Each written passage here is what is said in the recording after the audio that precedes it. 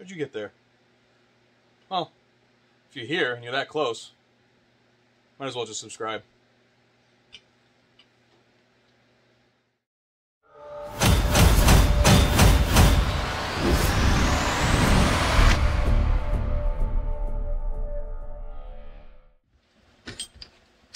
What's going on, people? IWB going on. We're going to do Claude Glock 19 with PL2. And looking forward to this one. But I just want to get it done, so let's get it done. So all the retention is going to be on the O-lights, is going to be on this guy right here. So that guy we're going to keep open. And then this I have shaped for those general shapes right there.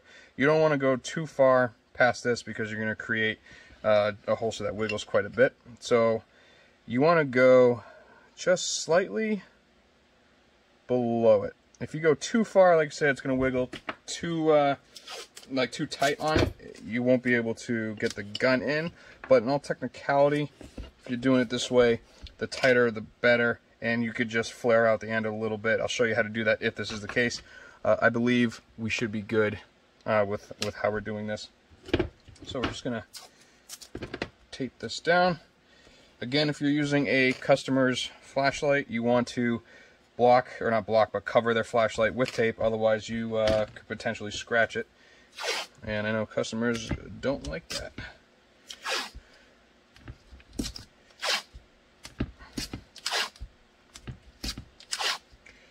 And there is 5 layers. We are actually going to throw this right here, which is just a small piece of blocking. And then we'll go ahead and put this here. And this is only going here just in case there is a ambidextrous slide release. So for like the Gen 5s. But it's really not needed. And we'll go on this side. And again, bring it back just a little bit from here because you want a piece of material that goes down, and then this will bump it up. And that should be good right there. Make sure it's parallel to the top of the frame, because you will notice on Glock frames, flashlights are usually angled up just slightly. It's the way the frame is molded, so nothing to worry about, but it does happen.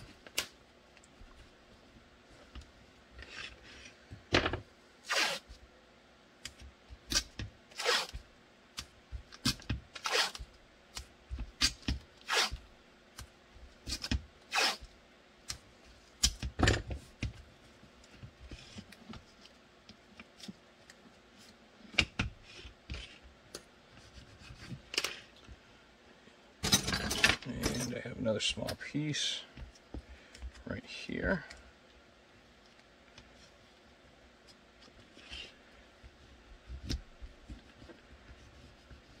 And that's going to go for the small piece of blocking we're going to do here for the slide release.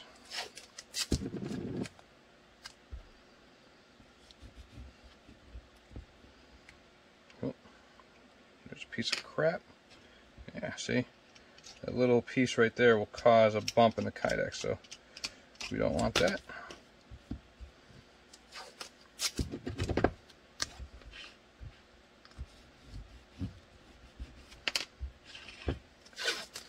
And you know, I always take one and go all the way around with it.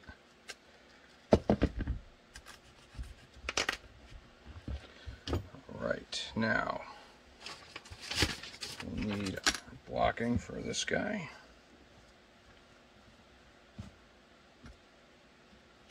Extend it past just a little bit.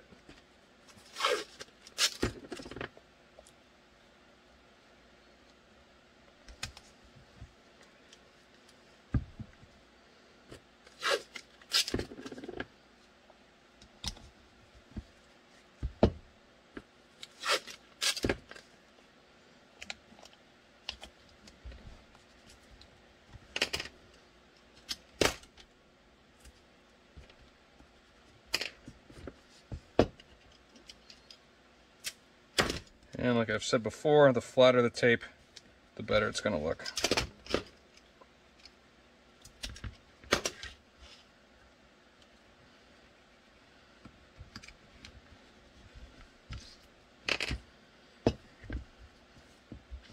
Alright, now this is a inside the waistband. Let me just pull it up here. Adjustable cant. So we're going to need this guy, just like so.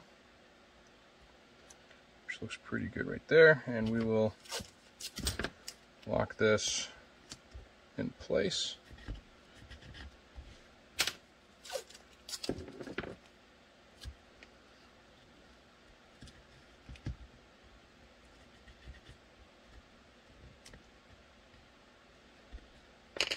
Alright. Then, like I always show you, this small piece, lay this down where it's going to go, and then when you have it angled, that's where you want to place that other piece, because it will extend past, and then it won't work that well. You can see here, I'm just putting that down, and then that's just going to go right there.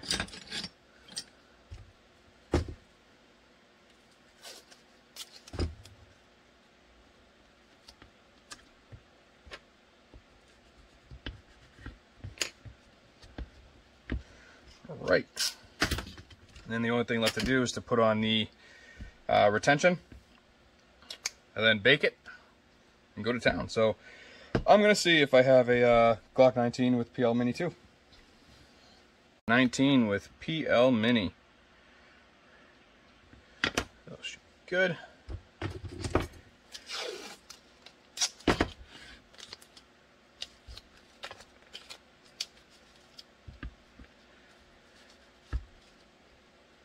Make sure it's in the center.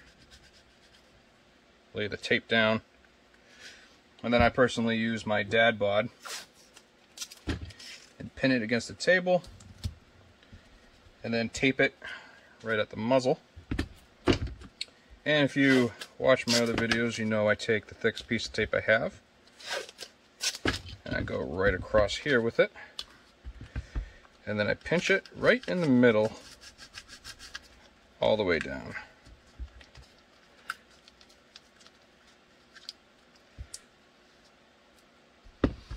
Alright, now this is desert tan.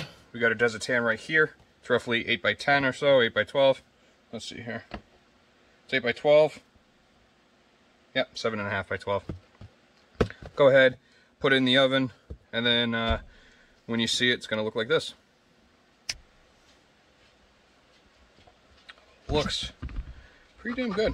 I like it. Looks like it went well. So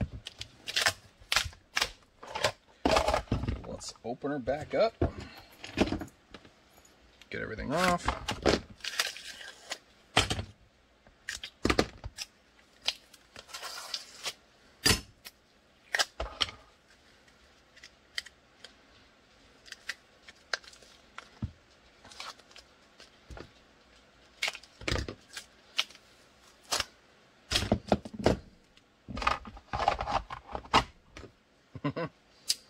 All right, let's go ahead and find a pencil that's not broken.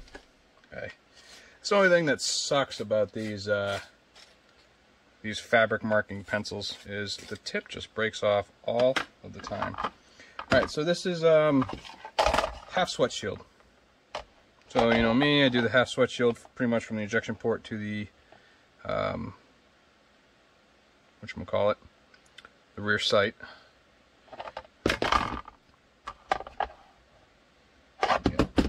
And with this, I like to have one in front of it and one behind it.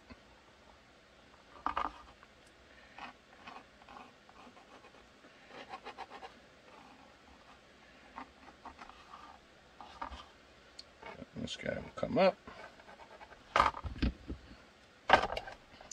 And then we will see, let's see here, line it up. Find where your trigger guard ends.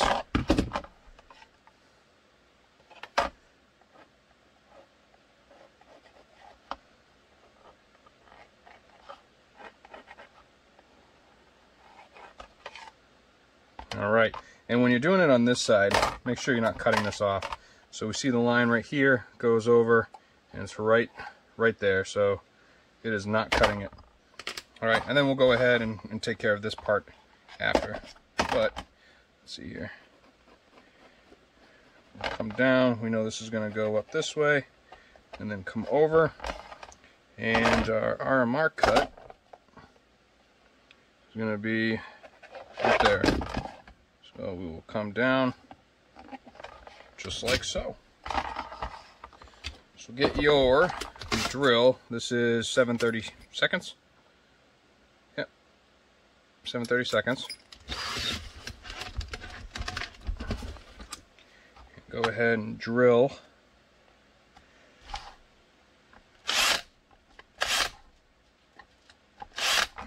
for your foamy.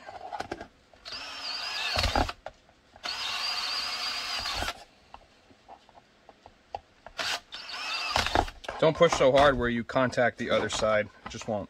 It'll look bad on the inside. And then go ahead and drill the other holes.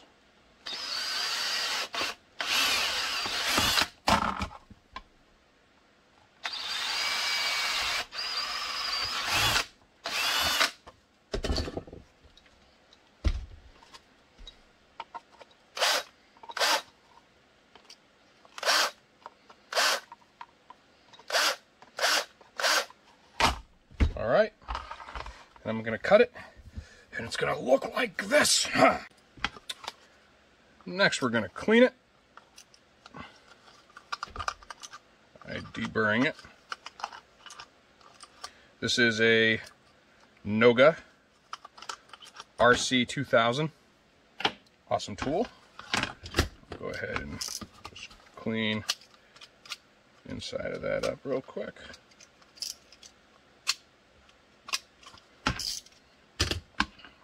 Right, and take some of that,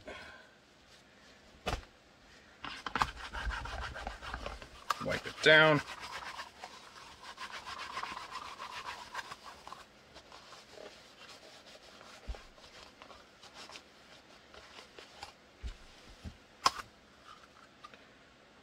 right, looks good.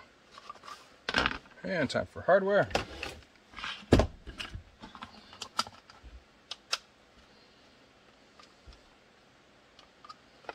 Again, all the hardware I use can be found at Holstersmith or KnifeKits.com. It's the same company, they're sisters.